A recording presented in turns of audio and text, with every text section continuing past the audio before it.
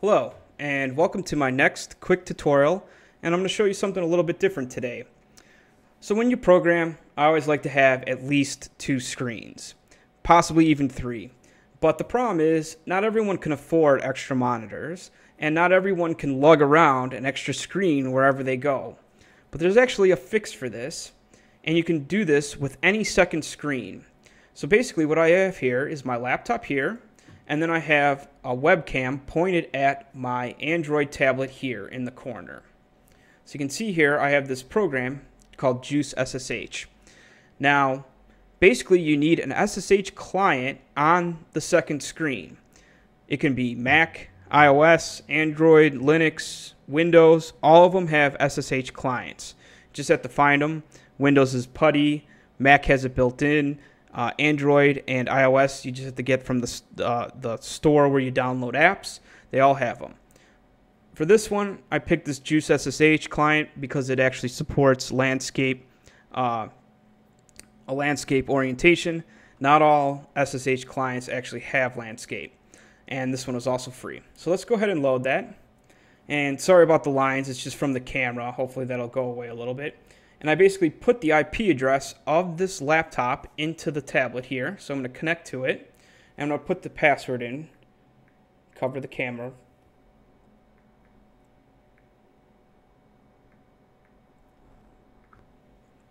Okay. Now you can see that I'm basically logged into the same machine. So I have the Chef 17 here and my system name is here. It's basically essentially the same. I'm logged in from Android here into my laptop. Now the command we want to do is we want to make sure we first have a program called Screen installed.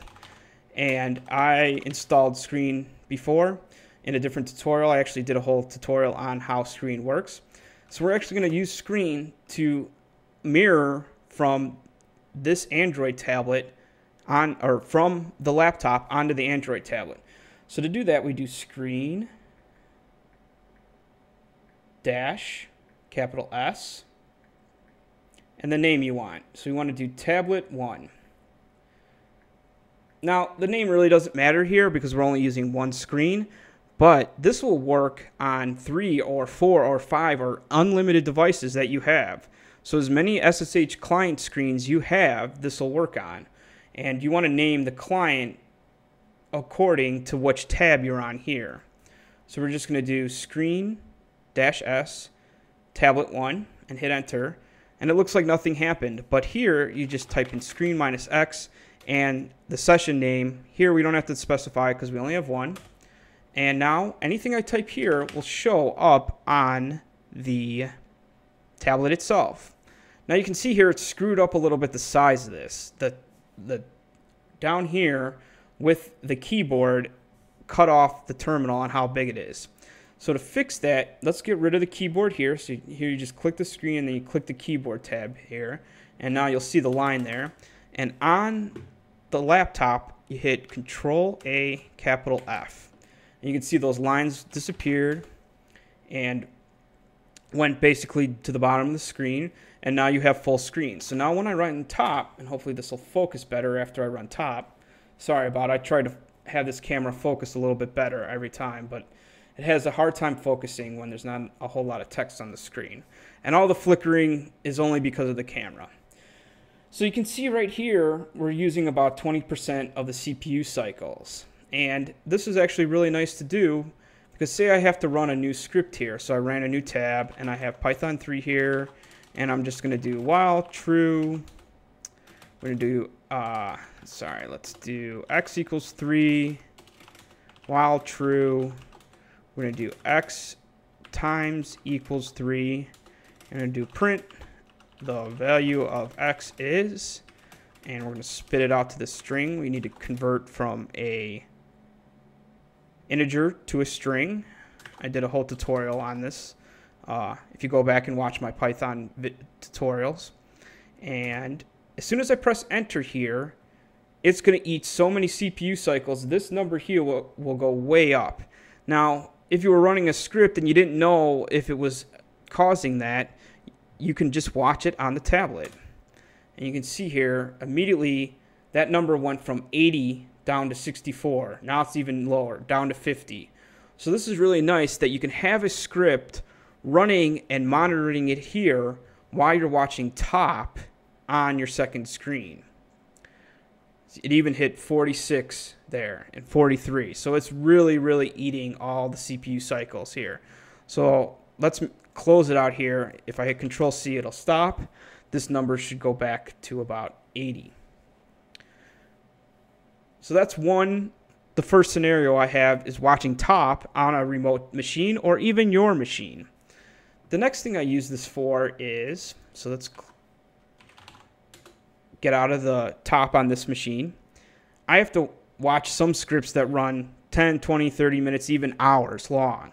So I'll start them in this.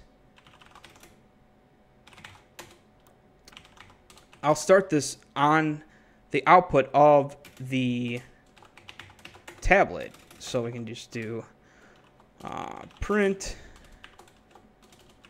This script is running and I'm watching it on the tablet. And put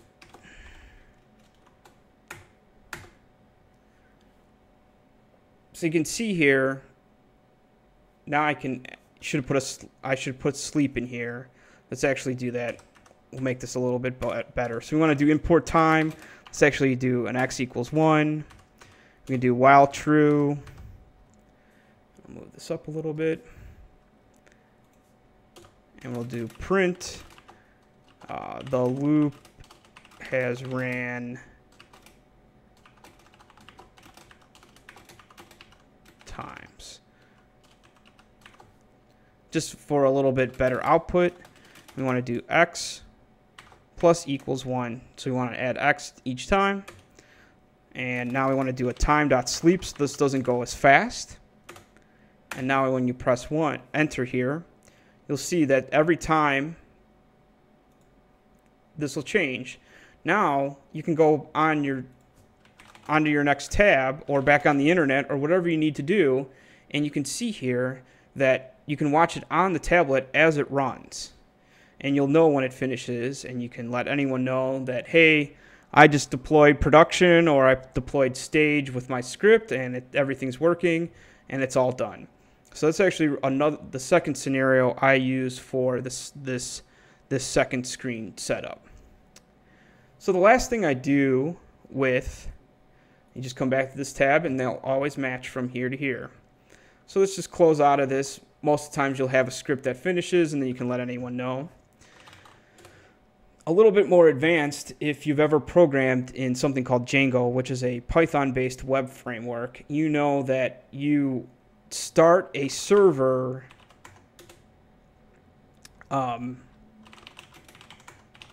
like this.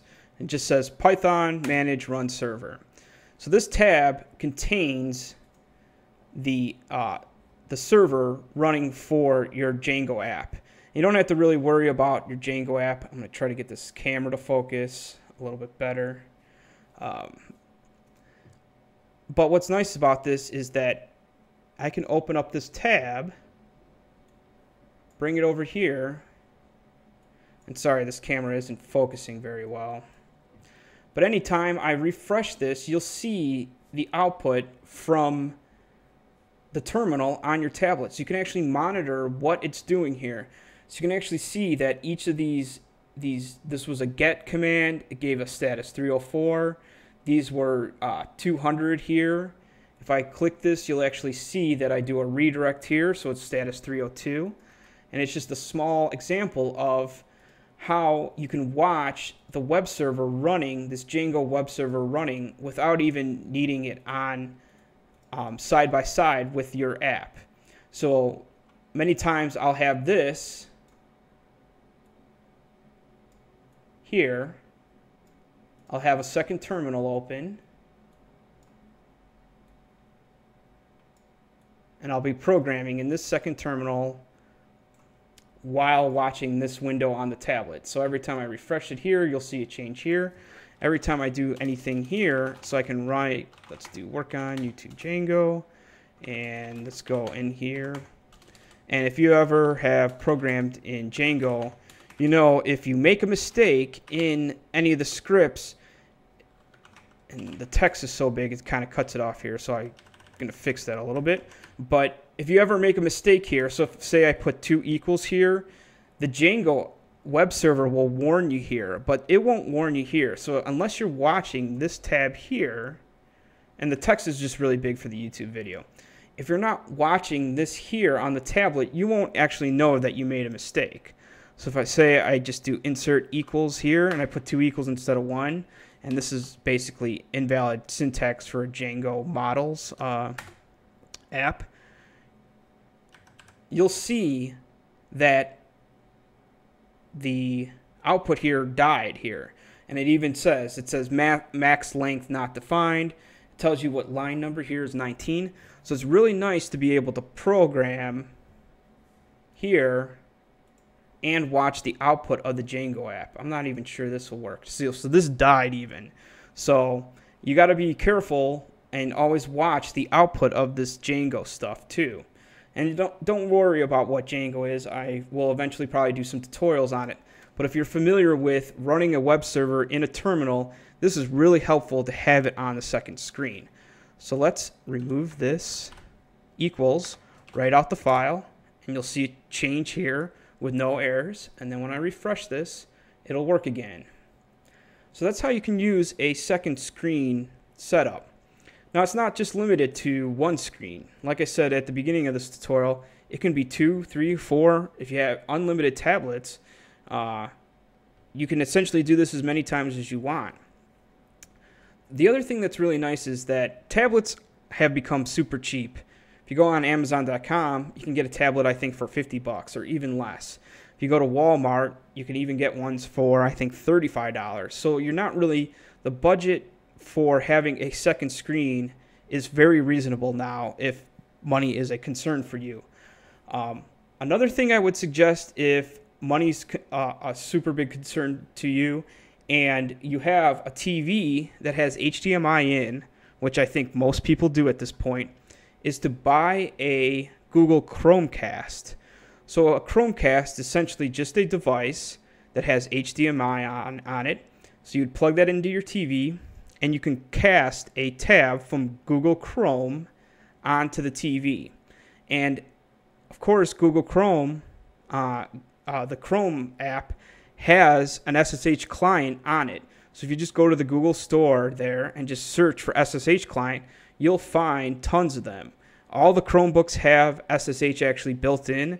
It's a little bit hidden, but you can actually do that. So what you would want to do is cast that tab from your Chromebook to your TV, and then you'll have essentially the same second screen experience for $35 with a Chromecast. And then you have a Chromecast to do other stuff like cast videos and all types of stuff. So that's another option. And with the Chromecast, you don't even have to use the screen stuff here, because essentially that's sending the output of the tab to the TV. So that's your options. You can use a Chromecast. You can use an Android tablet, which I used here.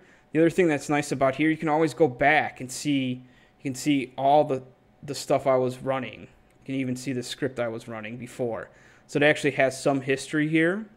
You can use iOS, Apple, Linux, and Windows even. Windows, I recommend PuTTY, which is an SSH client on Windows.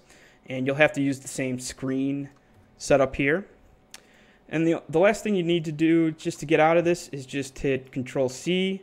And then once you see, if you hit Ctrl-D again, you're basically logging out, and you'll see screen is terminating. Basically, that means that this is no longer linked. So you can see here, when I type on the desktop or on the laptop, it doesn't show up on the tablet anymore because I closed out of the screen session. I hope this helps you. If you have any questions, let me know. Post them in the comments below, and please subscribe. Thanks for watching.